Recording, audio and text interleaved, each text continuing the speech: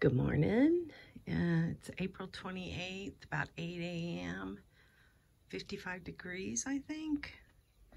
So it cooled off a little bit this week. We've had a lot of wind, and I haven't had a chance to sweep any of my patios. Some aloe blooming. I'm just plodding along. Our plant sale is this weekend, and I'll be so happy to get to that point. It takes me about an hour to water all the plants that I have for the sale, so it takes up time I'm ready to devote to my own yard, as well as some of the workshops that we've had to get our compound ready to go, and picking up donations of plants from people. It's a lot. So I'm not using that as an excuse. I love working for the garden club, so it's just that I'm seeing a lot of things around here that I'm neglecting right now. And there's all the plants that I'm getting ready to find homes for. This little cactus dahlia bloomed, and I was gonna pinch it off, and then I thought, well, blooms sell more than stuff that doesn't bloom. In fact, there's more than one. There's this one back here that I think is the Sunny Reggae plant. You can't see it because of the sun. Sunny Reggae dahlia. And so I think I brought my geraniums back. There's one leaf there that's still kind of bad, but a lot of them have perked back up. What I did is I buried them too deep. And now that I've got them popped back out of the soil, they're recovering. Yay. So my biggest mistake that I hope I remember to watch for next year is I planted my seeds too early. I don't have pots bigger than this and I don't, actually I do, I have gallon pots, but I don't want to pot them up. I want people to get these plants for $2 or $3 at the most. And when we go to a gallon plant, we like to put a $5, and I just don't think I want to do that. So I'm trying to keep them in the smaller pots, even though it causes me to water them more often.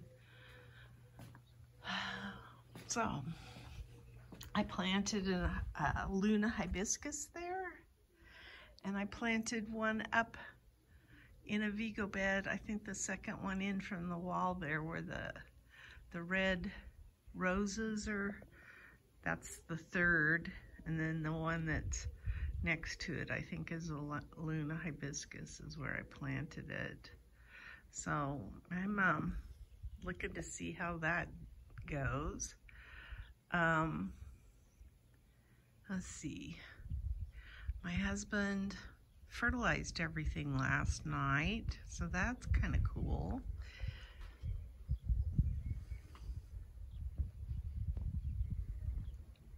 It's kind of crisp out here this morning. So here's what I'm gonna do. I showed over there that I put the Fortnite lily in that pot where I used to have this purple fountain grass. So I put that in this pot. I want to set up like a portable garden thing. We have planters that we do for the fairgrounds, and I want to be able to grab a plant. These are laying all a kilter because of the wind that we had, but I want to grab a pot and be able to go stick it in one of the planter boxes. And I think the best way to do that is to just have this area devoted. it's got drip there, so I'm going to set up drip between some of the flowers, and then just fill all these pots with things that I can swap out for the fairgrounds. So I cut the sago. It had quite a few low fronds, and I went to town on that plant and this one, trying to limb them up a little bit, or defrond them, and make them a little less lethal, because those sagos can hurt. I got hurt several times by them. And yeah, I'm just kind of cleaning up this bed right now a little bit. That's the other thing that I did. I trimmed the alyssum that was in here so you could actually see the boxwood a little bit better. I'm really pleased with all the poppies I got. And I probably should take that alyssum off too. And I will soon. But that purple antenna's come to life. There's a red one next to it, but they always take longer to come out. These plants are still doing good. I have English daisies in here, which I just have my fingers crossed are gonna be okay. I think I'm gonna take that Livingston daisy out that looks rather horrible. I think that's what I'm gonna do in this bed over here too. There's some Livingston daisies, and they kind of did their thing, and now I'm just gonna cut them down and see if they'll come back or what happens. I pulled the petunia that was in here, and then I've been trying to baby this a little bit because this euphorbia I think was getting too much water. So I don't even know why it's spotted there, but I have to look that up. But I have 2 euphorbias to put in there. I didn't want to put both euphorbias in there. I wanted one on each end. And I still might do something like that because I have a concrete pot that gets a lot of heat, and I'm thinking the euphorbia would work the best in there. As I get a little bit smarter, maybe, or maybe not. Eggplants are doing well, except something's eaten this one. I don't know what it is. I've checked the leaves a couple of times. The basil is doing good, the cinnamon basil. This clematis, I'm gonna say clematis, is still alive, but just barely. This one's doing okay. I don't think this is the appropriate location for him, probably. I'm gonna try him again though this year there. I tried him last year and it died, so we'll see. I trimmed back the geranium, is what that is. It still looks scraggly because I was just trying to trim it back enough that I could get rid of some of the dead palm fronds that were at the bottom of it. And I know it still looks really wild. I'm going to clean it up quite a bit more. These tomatoes are all looking good, and believe me, we've had really quite heavy winds. We've had like 39-mile-per-hour gusts, so it's not pretty. This is getting its seed pod now. The flower is turning into a seed pod. I love these things, and they look so pretty dried. So that'll be fun. I pulled the bearded iris. I killed it accidentally, so I pulled it out. I'm going to plant probably the autumn sage in there. It seems to like being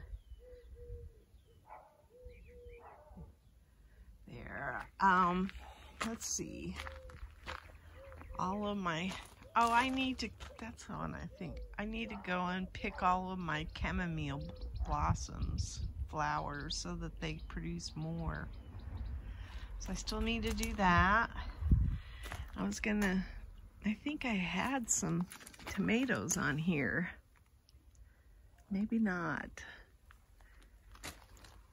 Maybe it was my imagination. No, here's one.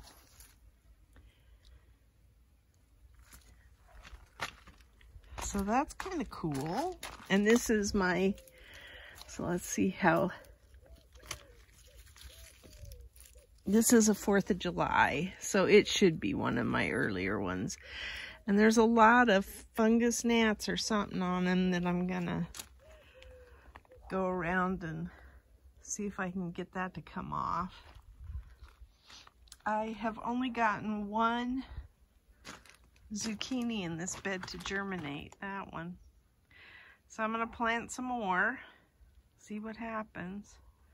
I had them in the 4 corners, and then I planted a zucchini here just this last week. So we shall see. These zucchini up here are bouncing back a little bit better. I mean, they don't look great, but they're coming along. And then the, oh, look at my little lizard.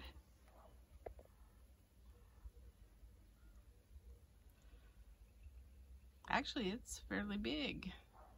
Maybe it's a gecko. I don't know what they call those. But I'm trying to, I've got some stuff that's germinating up along the trellises, so I'll be happy with that. These guys did decent with the wind that we had. I did have a little bit of wind damage, but I was surprised at how little wind damage. I've had worse wind damage in cages, so maybe it's the right way to go here, desert gardening. The last thing I'm gonna do is go through, I planted these Ruby Moon's hyacinth beans. That's what those are. I planted some of those early in the house and they were beautiful, but I couldn't put them out in the yard because it was too cold for them. And I'm gonna start taking the little cloches off of the plants that have them because they don't need them anymore. Although I think they were protected from the wind that way. The okra are looking better. There's a little teeny one there. And here's one. I want to plant a few more. Oh, there's one too. And then I've decided I might put some, oh, I got a big dandelion there. I might put some herbs in these pots. I'm not really needing flowers. Well, they'll get flowers like thyme will. But I was just thinking it might be nice to have all that in the garden. So, oh, I lost another pepper. So anywhere where I've lost a pepper, I'm looking at replacing it with the pepper stash I still have before this plant sale.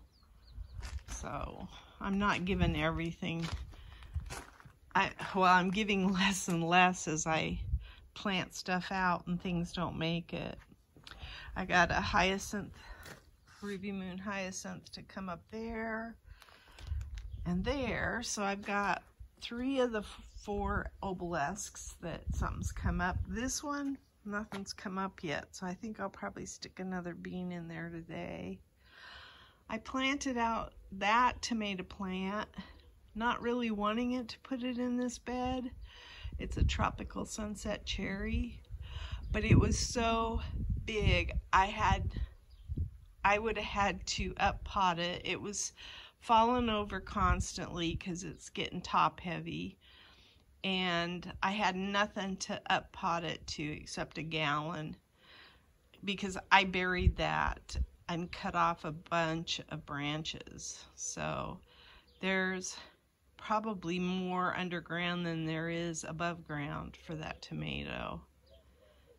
And because it was so big, I thought I'm just gonna plant it out, even though I would have liked to have sold it. Originally we were supposed to have our plant sale in April, and then they moved it out, and that's what's kind of caused me some stress and anxiety getting stuff ready. Here I've planted some ground cherries, and I think I showed that last week. Nothing's come up yet. These ground cherries are still looking good, which is amazing, because it was windy and they didn't have any more staking done than they have right there.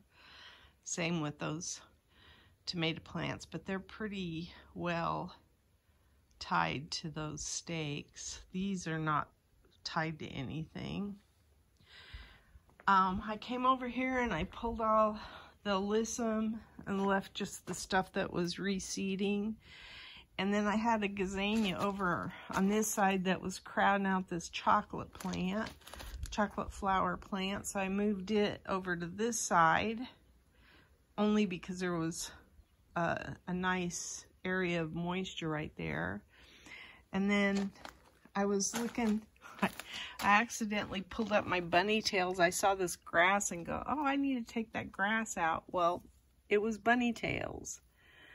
So that's bunny tails too. So I shouldn't have pulled it up. So I stuck it back in the ground. We'll see if it makes it. This is Salpoglossus. It's a beautiful flower.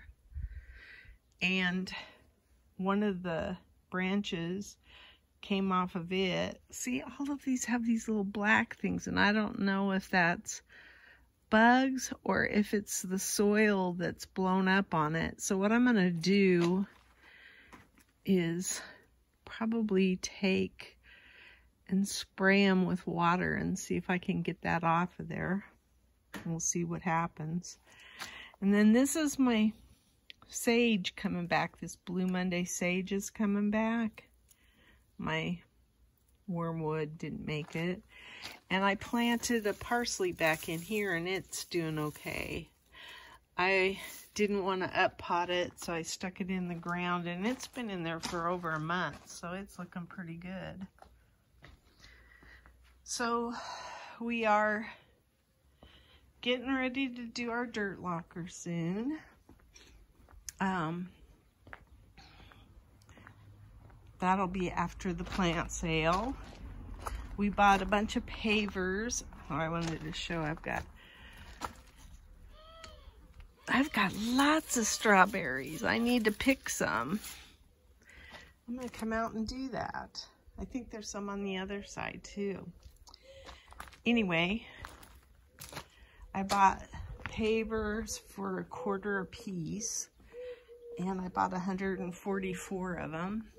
So they're gonna be the stepping stones to the dirt locker up there. I think we decided we'd have about 4 pathways that we could walk on up there. I did get the oleanders up there fertilized with 10-10-10. So there's some progress that's been made. But the majority of my work this last week has been somewhere else. So it'll be fun when I can really get involved here too. And I really like the idea of starting a little portable garden area to take plants wherever I need to take them. So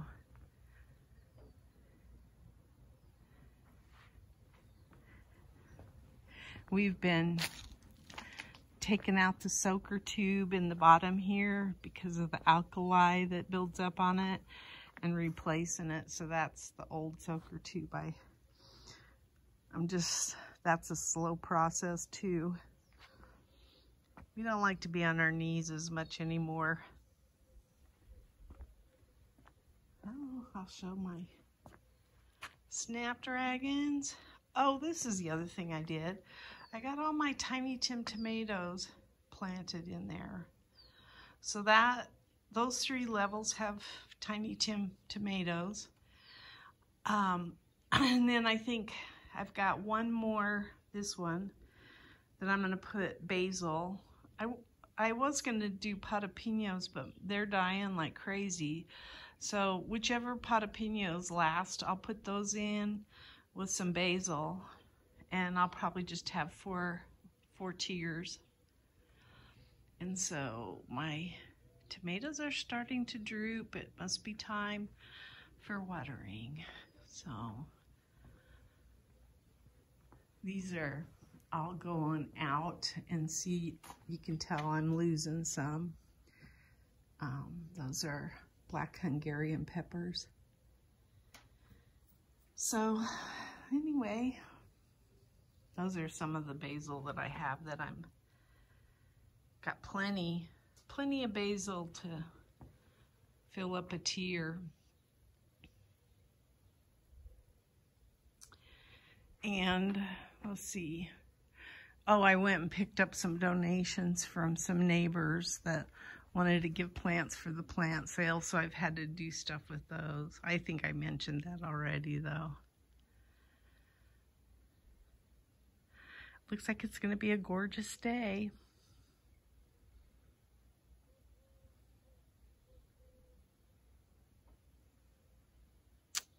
That's my garden diary.